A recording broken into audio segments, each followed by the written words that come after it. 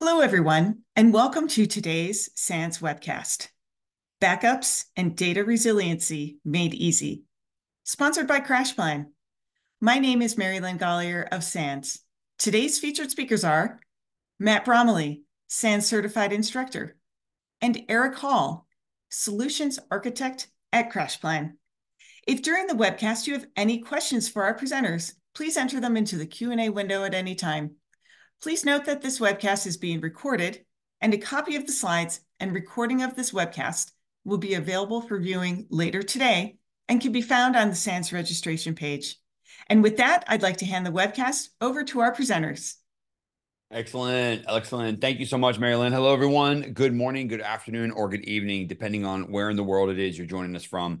It's great to have you here with us today. I'm looking forward to going over this one. Actually, this is a really fun SANS First Look project that we took on. When I first started to hear about the folks over at CrashPlan, the product, the platform that we'll be talking about today, I was initially kind of like, all right, this is a typical pain point for a lot of organizations here.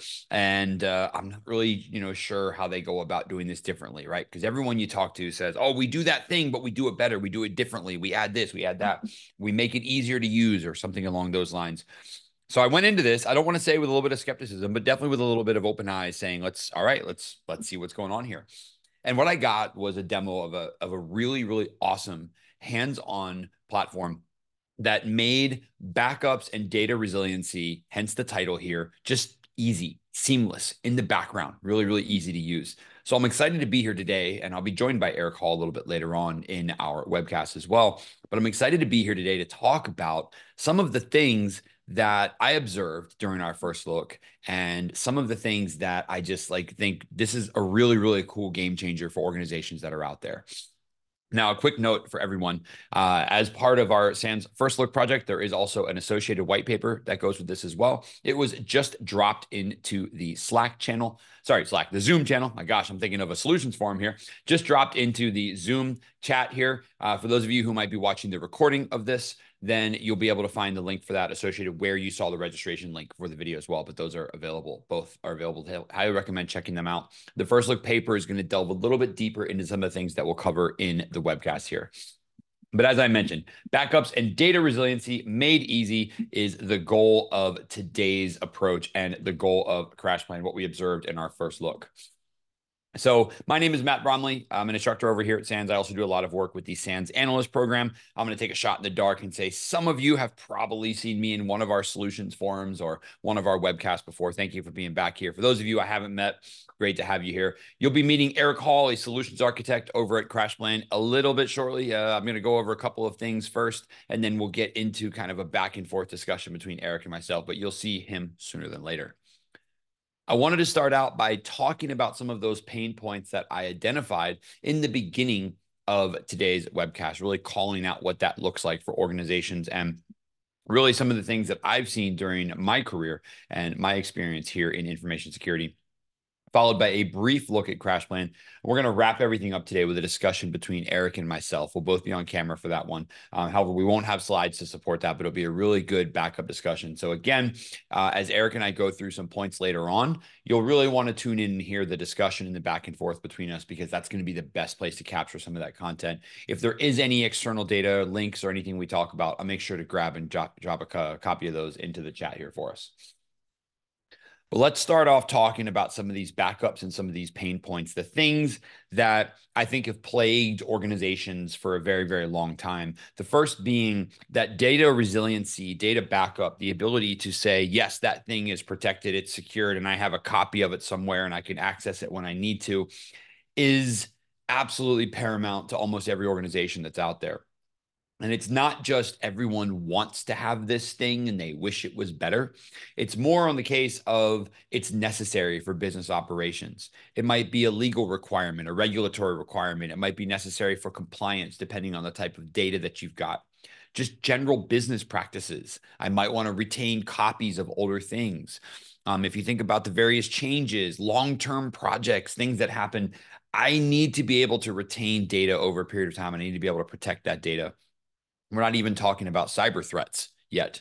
Of course, there's also the ever looming cyber threat to data, which may come in the form of data destruction, ransomware, encryption, extortion, any of those other things, where my data then becomes an asset that's held hostage against me, as opposed to an asset that my business uses. In any event, this whole concept of resiliency, backups, protections, data security has been an ongoing thing for organizations, but is also an ongoing challenge for many organizations out there as well, because it's very, very tough just to do right. So, a couple of the pain points that I've seen happen, one of them being just keeping the data intact. Now, as weird as that may sound, there's a lot of times where a really, really good idea ends up fragmenting or moving data around in a way that was not expected, or makes it really, really difficult to get back. Hence our kind of almost leading into our second point here, which is making the data accessible to the right users when they need it. And if I take those first 2 points and I kind of wrap them into each other and talk about those as a cohesive point here, just simply backing up data is relatively straightforward, right? I'm going to make a copy of it somewhere else other than where it is now.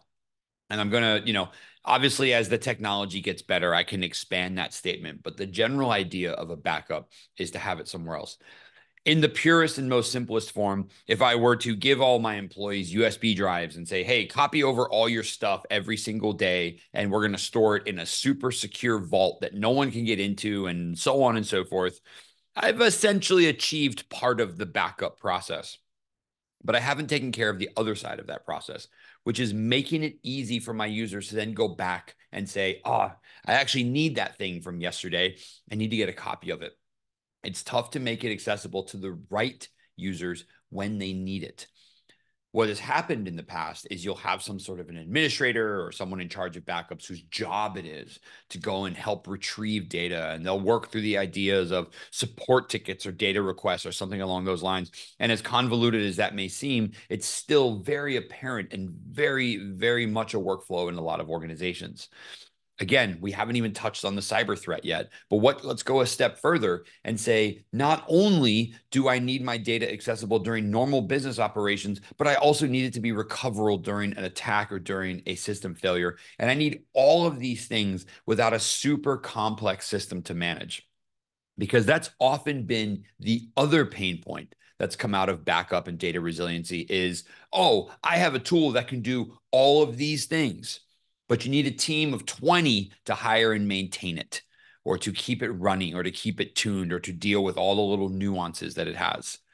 We want all those things a little bit easier. So I came through and I put together a few ideas about how to solve them. The first being, data resiliency must be a background operation, meaning it should be in the background. It should be seamless to users, but it should be effective. I'm really leaning on more modern style of computing and technology here. We're not talking legacy old hard drive backups and things like that. I'm talking about seamless deduplication, seamless backup, recognition of file changes, and things like that. I've already got applications that can do this. Let's incorporate that in our backup process. I want data protected. I want it encrypted, both in motion and at rest. And I want users to have granular control. I want my users to be the ones to determine what is needed, when is it needed, and where do I deploy? Where do I back it up from? What are my different copies? What does that look like? And this is where CrashPlan came along. So when I got into looking at this product, this platform for the very first time, I set forth some of those ideas. Well, this is difficult. This is tough. You say you can do this thing, but it's very, very hard for some to do. CrashPlan came around and said, we've got a solution that works here. It's a continuous automated backup solution that is constantly working to help organizations find efficiencies and scale that problem, that idea of data resiliency here. Now, in our first look, I went through and grabbed a couple of different screenshots from them and walked through some key ideas. But I think that there's a few things worth mentioning, both on the user side, on the admin side, of how this platform comes together to offer a pretty unique experience. First and foremost, let's talk about the general idea of backups. How does CrashPlan go and assist and address some of this? Number one, it operates in its own cloud.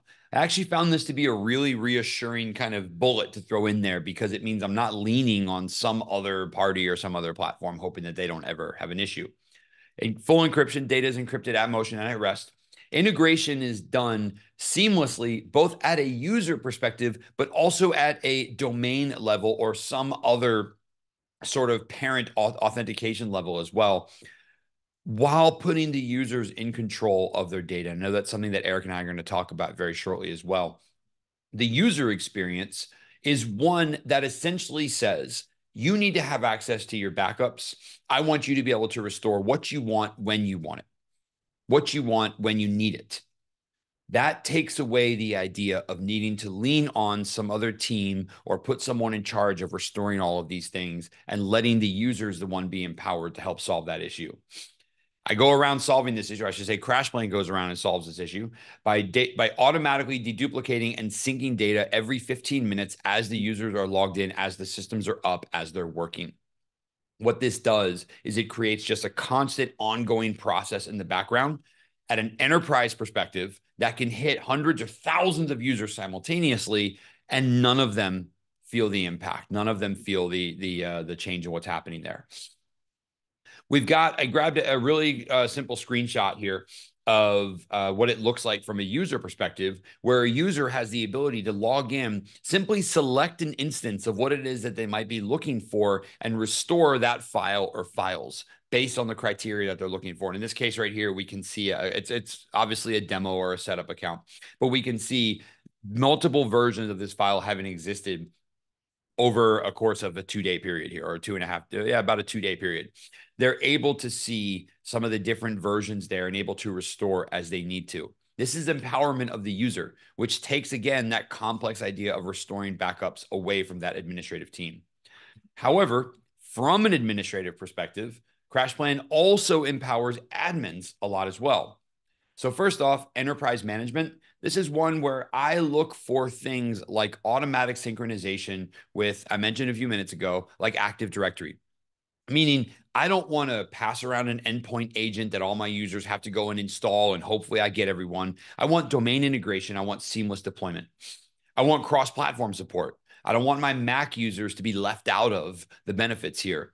CrashPlan is cross-platform support, and they've got parity across all platforms as well.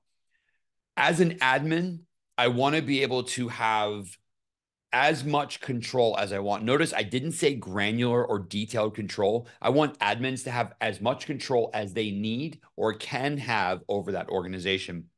I'm aware data privacy is different in different parts of the world, different states, different companies, different countries, whatever it might be.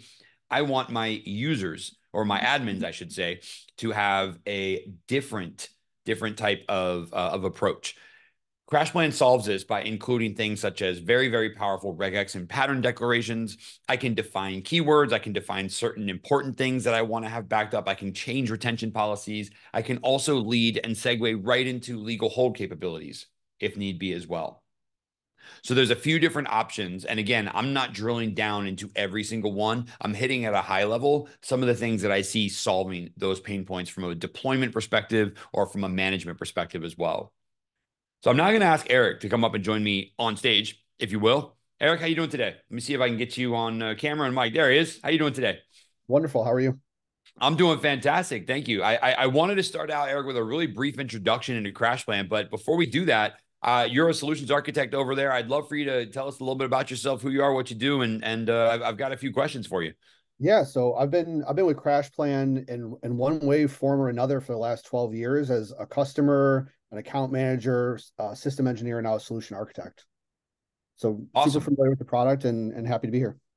Great to have you. Good stuff. Well, Eric, I've got a whole bunch of questions, also things that have come up during chat from our audience as well. If you're in Zoom, if you want to pull up the Q&A so you can get a chance to look over those and whatnot, but we'll save those. I've got a few other things I want to line up here for you as well. But I want to talk about your history with CrashPlan. How did you first get started, and how did what you have now evolve from where you started at? Yeah, interestingly enough, my previous career was in higher education, and I found CrashPlan while going through a conference, and I had it on my home computer, using it to back up my data locally to a hard drive. And then when we had to replace our backup solution there at the university I was at, CrashPlan came up in my investigation, beat out the competitors, and it's all history from there. They're still running the instance today. Nice. I like that. Okay, good stuff. Yeah. I'm curious, what first drew you to the use of it at your home? Now, let's pause there. Is CrashPlan still something I can use at my home? Yeah, we're going to talk about that a little bit. We just launched a new e-commerce platform, so you can actually go sign up on our website and use that at home. I don't know the labeling. It might be professional or Gotcha. there's a label Okay. there. I'm not sure what it is though. Well, I guess where I was going with that is I wanted to identify that like backups are and data resiliency in general is an important concept, like whether you're at home, whether you're at business, wherever you're at. So hopefully folks Oh are yeah, seeing that this is something that's critical kind of wherever we go, right? However, I mentioned this and I started talking about it as I went through CrashPlan. One of the biggest issues I see is that, it's not very user centric. Admittedly, there's some backup solutions that have started out as very, very user friendly, but then they get they get mature, and all of a sudden they're like, we can't really have that pretty UI anymore because it takes away from this, takes away from that. right. However, I've noticed, and one thing that was kind of said to me quite a lot as we went through our demo was that you guys focus very heavily on user focus. And I'm wondering, when it comes to like, what does it look like for a user restoring data? Why is that such an important thing to focus on? Like, and I'll ask this in a very personal way. Why was that pointed out to me so many times? Well, so historically, it's really about the backup process. Also, is that a lot of other products they crush the endpoint when doing a backup, and they Mm-hmm. take the computer away from the end user and put all the resources into collecting that data, encrypting it, and sending it to storage. And we do that in a really seamless way where the end user doesn't even know it's running. We have enterprises where they barely know that it's running in the background, but then that restore process given to the end user, they can go in and view their files very easily. It's the same tree they'd be looking at in Windows, Linux, or Mac. And they're able to find the files quickly, select them, and start that restore process. And whether it's a small file or a whole collection of files, it actually comes down incredibly fast. And it prioritizes the last thing you backed up, the last thing you were working on is the first thing to come back. So it puts the user experience at the forefront of our product. I like that. I think that's an important takeaway for some folks that are out there as well, especially those of you who might be kind of thinking about, hey, we've got to employ or deploy something new, something different here because this process just isn't working. And again, as I called out in the very beginning of starting this webcast here, it's such an important business continuity concept. And again, compliance, regulations, whatever it might be, very, very critical to have. So if I'm at that point of like, how can I maybe make this easier? User experience is one I'm focusing on here. Let me talk about architecture in the background. And I'm calling you out here as a solutions architect as well. CrashPlan's personal cloud, or not personal, but you guys built and went with your own cloud, correct? Yeah, absolutely. What was that decision? Because if I'm going to go create something these days, I'm going to go to, a major cloud provider and say, hey, I just need a bunch of storage space, pretty please. Yeah. So I think the decision was made really early on in the company to do that, because if we're putting the user at the center of what we're doing, and security also, it's like one A, one B for us. If you're putting the user at it, you don't want to make decisions about storage and moving things to, different storage locations to save costs and everything like that. So by owning the storage and being complete control, all the user's data is stored in premium storage, accessible all the time. We're able to control, we don't have throttles. If you can pull the data down as quickly as you want, you get it, because we're in complete control of that environment. And we do have 6 storage locations around the world. I like it. So it's a little bit of control and flexibility over, I mean, first off, not just kind of like, making sure the data is available, but also being able to find efficiencies and deploy them at any scale you want. Well, yeah, and I think the going back 20 years ago when this product was first launched, the Mm-hmm. idea was always to give unlimited data storage. And Right. it's been limited from day one, and it's still unlimited. And a lot of people, when they get on the phone with me, they're like, no, really, where's the catch? Like, do I have to pay for ingress? Do I have to pay for egress? It's no, it's Yeah. completely unlimited. You can store as much with us as you want. You can go get it when you want it. And there's no meter that we're watching to say, hey, you've overconsumed or you've overindulged in our product. If you're getting value out of it, we've done our job, and we're glad that you're happy. Tell your friends. Nice. I like that. I like that. I admittedly did not actually know that until just this moment. So it's unlimited storage, you're saying. I'm actually working with somebody to recover multiple terabytes from our archives this week. I just got off a call yesterday that helping them sort of aim it to where they want to store it because they have no location they can store locally to review the data for one of their projects they're working on. Oh, that's amazing. That's awesome. What a great what a great approach too as they go through this. So I want to take a little bit. We've had some questions come in from the audience, which I think might actually be worth taking a look at, Eric, just because they've come through. Now, feel free to be like, hey, that's something, go check out our site for or something like that. But I think it's an interesting one that's out here. So there was one person who just came through and said, not seeing the first look paper on the link posted in the chat. If I'm going to double check myself.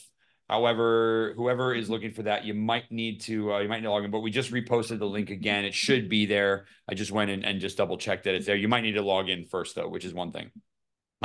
There's Schrodinger's backup, which has come in. Someone has stated the condition of any backup is unknown until a restore is attempted. And I think that's actually a very clever way to think about the quality of a backup. Sure. All right. Go ahead. No, I was going to say it's an interesting way to frame it, and it's sort of a trust for our customers, right? The first time, because they're buying it from us and they're giving it to their end users, and their end users have that skepticism, like, am I really safe? And so some of those customers that have been with us for, our average customer's been with us for 12 years. That when they first get it, there's that trust fall. They have to go through a few instances to gain that trust and visibility into what we do. But once we hit that ground running, we are successful in those attempts, then it becomes second nature, and they rely on us to the point where they do some of their most critical data moves, like data migrations, without even thinking about it. It's CrashPlan's got it, no problem, let's move on. That's awesome. I love that. That's got to be a great feeling too when someone's leaning on you that much. So very Absolutely. nice. Very, very Absolutely. nice. All right. Another one came through. This one might be, it definitely was during when I was talking a lot. So it might've been geared towards some of the things that I was saying. So I'll tackle this one first here, Eric, and just see, when you talk about data protection and resiliency to be background, seamless, less touch, less admins, is that only for desktops and workstations, or do you mean for enterprise servers two for large computing organizations? So the person who asked this, I think of this, when I think of backups and data resiliency and whatnot, especially some of the concepts I was talking about at the beginning here, I look at this as a necessary function for an enterprise. Whatever that function may include is going to obviously change from enterprise to enterprise. And I don't want to be vague in my answer, but I'm going to say it depends. However, my product should not be the platform that we use should not be the one that dictates whether this is easy or not. As an enterprise, I should be able to say, I need, let's use a progress bar, right? I need 40% of my computing effort to fall under this regulatory requirement or whatever it is. Or someone else might say, I need 95%. I want a platform or product that says, no problem, let me adjust.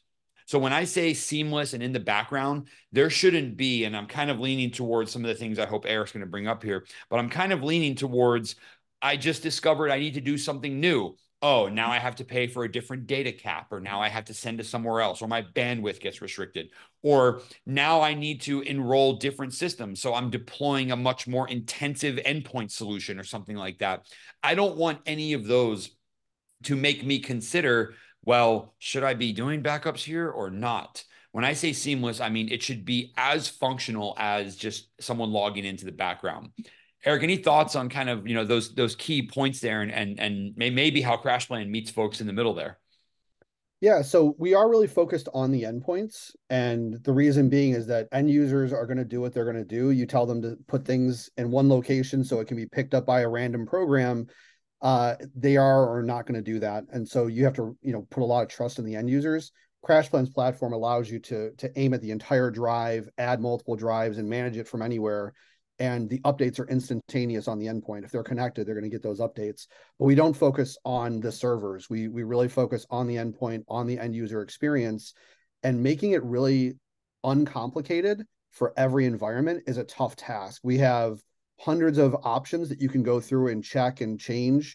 And the way that we design our product is that every group can be in their own subcategory and have their own set of rules, and they can all be adjusted on the fly. You could enroll anybody in legal hold, for example, within the product. So when it comes to making it easy and simple, that first initial wave of configuration does take a little bit of extra time. It might take you, when I configured it at my previous higher education institution, there's a lot of questions and a lot of answers that had to be done.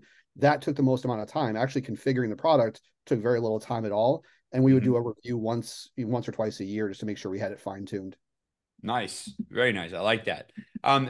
Eric, this might be a question for you. One came in and said, how many administrators do you typically see running a large environment? Any chance you got that stat offhand, or can give us an anecdote? Or yeah, so I work with some of the largest companies in the country, Fortune 50s and around that area. So our largest customer has 300,000 users. Yeah. And so they use 2 administrators to manage the entire environment.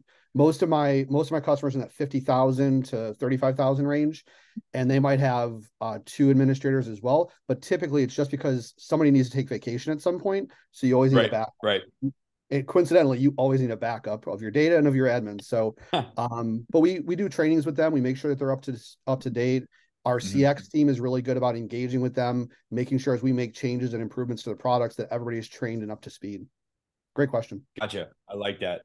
And just a quick note for anyone who maybe didn't catch that or was as stunned as I was the first time that Eric threw that out there. 300,000 employees, two administrators. Companies smaller usually have, I'm going to call it 1.5 administrators because someone's doing it part-time.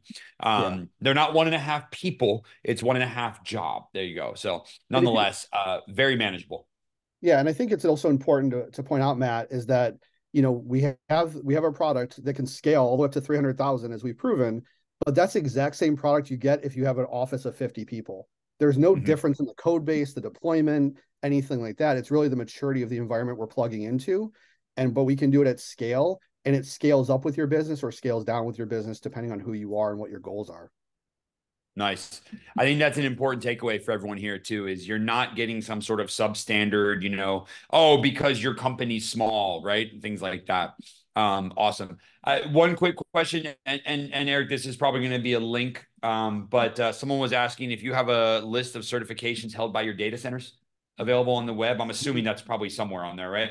It's not on the website. We do take data security and our security extremely personally, right? We're really into it. So when you sign up with CrashPlan, just to even talk about contracts or get a review of the product, we do have you sign an NDA, and then we'll hand those things over to you so you can review them. But we've passed security reviews for some of the biggest companies in the world, and we're working on some of those bigger projects where we have to have different certifications in place, but we've passed all those tests in my experience. Absolutely. And I'm also going to drop a link in. This should go to everyone as well. There is a security, privacy, and compliance page as well that I definitely recommend checking out. So awesome. Eric, while I've got you, one other, not one other, we'll see. We might have time for one more, but something else that kind of came to mind as we were going through this as well. What kind of challenges do you see folks having in the future when it comes to these types of concepts and whatnot? Like, what are the things to be planning for? If I'm an org looking at 2024, 2025, where should my head be at? Well, I think in the last couple of years, the entire business landscape has changed, and we've got a lot of people working from home, working remotely, and the new workforce is demanding that they're accessible to do that, right? They want to work from a beach somewhere, or they want to work from their apartment in New York and have their office somewhere else. And that's really pushed a lot of end users off of the domain, and it's pushed them into kind of the wild, right? Where they're in control of their network, the endpoint is off network, and you don't have as much control as you wanted back in the day. And so that's made a lot more risks available to those end users, and it's made it harder for IT departments to manage those endpoints. We have customers today that are using our product to manage their device replacement, even though they have an entirely remote workforce. They send the user a new computer, it arrives in their home, they open it, they sign in to their pre-configured device, they launch CrashPlan, hit restore, all their data flows down to their endpoint, they pack up the other one and send it back. That process used to take you multiple hours in an environment. And for one of our customers, they got it down to under 30 minutes with the exchange with the end users, and they're saving over $1 million in lease overages on their leased equipment. So I like that you called that out, because I remember the days, Eric, where it used to be a patch cable between the two systems, setting those up. Awesome. Well, we are just about out of time, but last little question for you. Eric, first off, thank you for being here with me. If folks wanted to learn more about CrashPlan, what are some other things that they could do to find out more? Yeah, go to crashplan.com. You can definitely review our website. Our knowledge base is completely online. You can sign up for a free trial and get a couple weeks for free of our product. Like I said, it's the same product you're going to download there that you're going to get in the enterprise. And if you do test it out, you do like it, you engage with sales and you become a customer, that environment can actually be migrated right into production, no problem. So you're not going to waste any effort there. Awesome. Love it. All right. Well, with that said, Eric, thank you so much for joining me here today, folks. That is all we got time for. I'm going to hand it back to Mary Linda, take us home. But as usual, thank you. A huge, huge, huge thanks to CrashPlan for bringing this together. And, Eric, I appreciate you coming on, and we got to spend about 17 minutes going through and some great stories there. Folks, if this is something you're looking for, crashplan.com. See you there. Thanks, Matt. Thank you so much, Matt and Eric, for your great presentation, and to CrashPlan for sponsoring this webcast, which helps to bring this content to the SANS community. To our audience, we greatly appreciate you listening in. For a schedule of all upcoming and archived SANS webcasts, including this one, please visit sans.org/webcasts. Until next time, take care, and we hope to have you back again for the next SANS webcast.